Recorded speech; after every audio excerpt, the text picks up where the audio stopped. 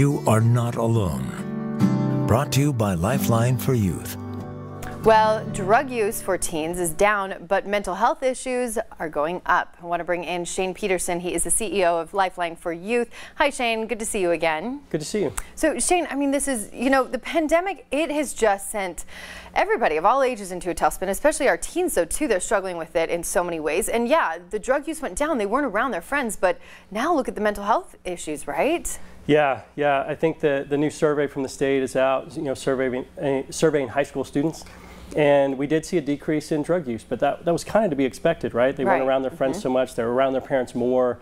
But the significant thing that I noticed from it is a huge spike in the mental health needs, especially at that crisis level, acute level, where they're really in trouble, went up 28%, and that might be the largest increase we've ever seen. Oh, which is a huge number. So, I mean, it's such a scary thing, I think, for a lot of people to feel like I'm having an issue, right? Some people still don't want to talk about it. We all feel like we need to be stronger than it, but it's so common, and so we do need to rally around everybody.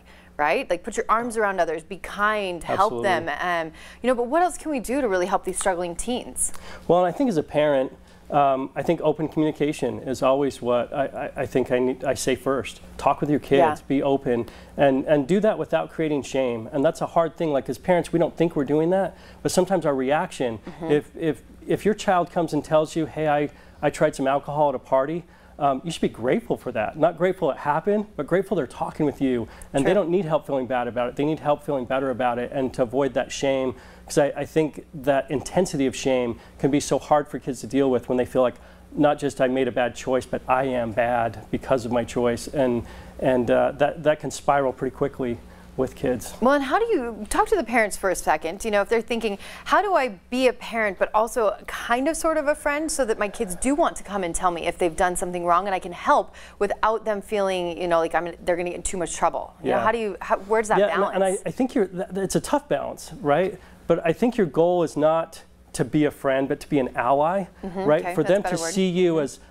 mom, dad are an ally in helping me navigate what's a difficult time. That's good. Right? I like to be a mentor and a guide, that's really your role, but to be an ally, not part of the problem, not part of creating more shame or making them feel worse about what's happened, but guide them and direct them. And there's also signs that we need to watch out for if we're noticing these in kids.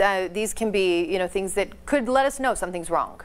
Yeah, I think first of all, I think as a parent, you get a sense about things, right? You know when something's off with your child, and that's first and foremost, is to look at that. But if you're seeing a change in their friends, a change in their mood or their sleeping habits, they're isolating from the family, they're losing interest in things that used to be important to them, those are things that definitely be concerned about and be talking with them about and asking what's going on. And if you're not making progress, then look for help.